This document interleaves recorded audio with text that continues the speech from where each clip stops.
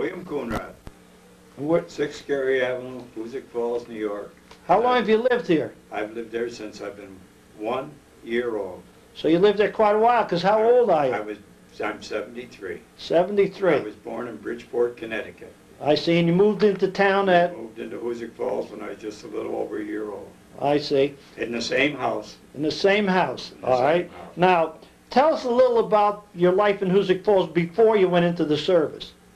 Well, growing up, I was one of the Mighty Alligators. That was a team. We used to have a football team, baseball team, basketball team, and it was a bunch of great guys.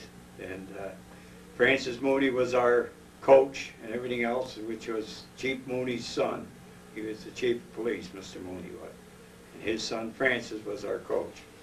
I see. And we had a great time. And everybody who asked anybody that from Hoosick Falls, most of them my age will know who the Alligators were. I see, okay, and then, were you in high school and the war broke out, or what? I was in high school when the war broke out, and I was a senior, and I quit because of the superintendent. Oh, yeah. And I left because he was blaming me. I was the youngest guy in high school, and anything that went wrong in school, He was he was chasing you. blaming me, and I just told my mother I can't take it anymore. I'm going into service. So And you enlisted. February 9th, 1944, I enlisted in the Navy.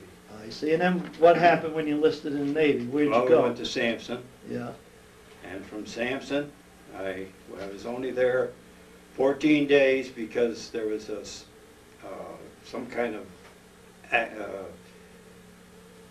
influenza or something was going around, and they closed Bainbridge and they closed Great Lakes. I And see. so Sampson was the only naval, Sampson, was the only Right. one, so then they moved us to, I come home for 7 days and went back, and they shipped me to Norfolk, Virginia. And a matter of fact, my mother was talking to Mr. Sudan, which I.B. Sudan was the president of the bank. His son Robert was in the Navy. And he told him I was in Norfolk getting ready for a ship. And he looked me up, and because he was, matter of fact, we ended up in the same division. I was on the 414, the Leroy Wilson, and I can't tell you the name of his ship, but he was yeah, on well, what kind of ship was that? that was a DE, Destroyer Escort. The last thing they call a ship in the Navy. I see. And then Bob Sudan was the executive officer of the 418. And he was looking for me, and I'd just been taken under the 414, or maybe, and later on I met Bob Sudan out in the Pacific, and a matter of fact, our gunnery officer relieved him so he could come back to the States. I see, and what was your duty on the ship? I was a seaman. Seaman. All right, and would tell us a little about what happened. You know, you got on this boat in Norfolk? I got on this boat in Houston, Texas. Houston, Texas. Brown Shipyard made it, and then from there we went out to Galveston, and we took a shakedown cruise to Bermuda, came into Boston, and then we went out to come back.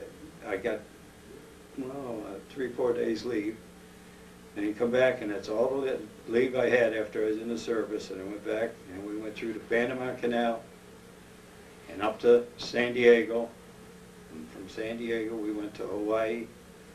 From Hawaii we went down to the South Pacific, got initiated as a shellback, and if you ever want to go through any initiation, that is horrible. Tell us about it. If they think initiations are something when they get initiated, you want to go through that, because it's an honor, but they really beat the living devil right out of you. They prepared, the guys who were shellbacks were guys that had already been over. We were pollywogs. And they made out of canvas, they made clubs, stuffed them, and put them over the side of the ship, soaked them, dried them, put them over, soaked them again, dried them. Then they made us crawl through a line, and they beat us with salt water hoses on us. And then they made us eat. What was this for? The shellback. This is the Royal Ancient Order of the Deep. Oh.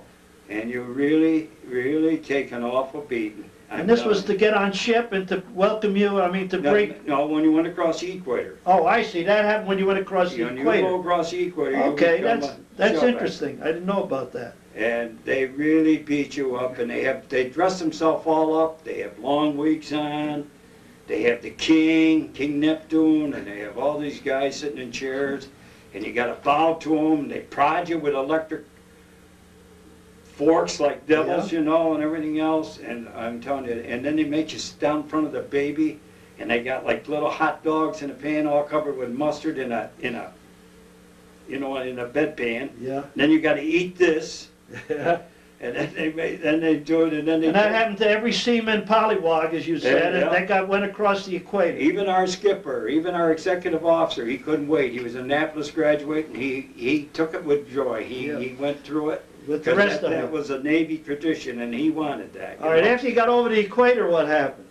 After we got over the equator, well, then we went down, and then we went from different islands, you know. We escorted mostly, well, we might even escorted Wally Davendonis, I don't know. see. We escorted tankers for a while. We escorted transports, CBE carriers. And all through the Pacific, All wherever through they're the going. Pacific, yes. We were in four invasions, and we got hit with a suicide plane in Lingayen Gulf, out Lingayen in the Philippines. I see. And we lost 12 men were killed, and we hit right amidships, and the 4 men that got burnt right up and everything else. It was a sad thing to see those guys. Yeah. So you were in 4 invasions. In other words, you were a destroyer escort in these invasions. In these invasions. And right. what invasions were they? I mean, they get, you know, Well, approximately where? There was the Lingayen Gulf, which was the Philippines. Yeah. And then we were in Okinawa and a few of the small islands coming up through, you know. And, All right, and then what happened? well, then after we went back and got our ship repaired and everything else, we thought we were coming back to States after we got hit with the suicide plane, but we didn't. And they took our mask off, put it on another ship and kept us there. And then they got another ship come in and put the mask from that ship onto us, and we got hit right in our smokestack, our torpedo tubes, our 20mm guns were all new, and they took their torpedo tubes off and put another quad 40 on, because torpedo tubes was a suicide thing. You had to turn broadside to shoot them, and a lot of our little DEs like us did that, and they got blown right out of the water, because once they turned sideways, they were a big target, you know, for them.